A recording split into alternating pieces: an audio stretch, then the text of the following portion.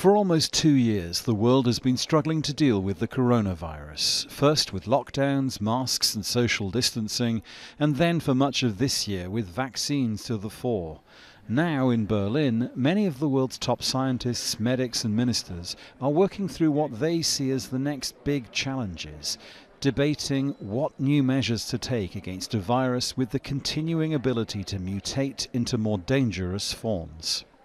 We know that no vaccine is going to be 100% effective against infection, even after booster. So you still have to take the other precautions, like wearing of the mask, maintaining a distance, till the viral transmission around the world has gone down to the level that we feel comfortable. And so it's really very important for people, whether they've received 2 doses of the vaccine or the 3rd dose, to not feel that they are 100% protected, because they can still get infected and they can infect others as well.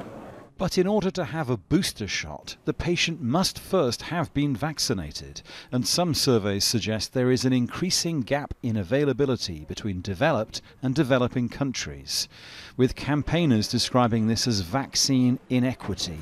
Far more people in Europe and North America have access to vaccines compared to those in Africa. Governments made promises to share vaccines, but only very little of that has actually been shared. So there's a lot of promises on the table for by the end of the year. Some of these promises were made in the middle of this year. That is just way too slow. People are dying in these 6 months that we're waiting for promises to be fulfilled. Some of those promises were made by the EU and its member states.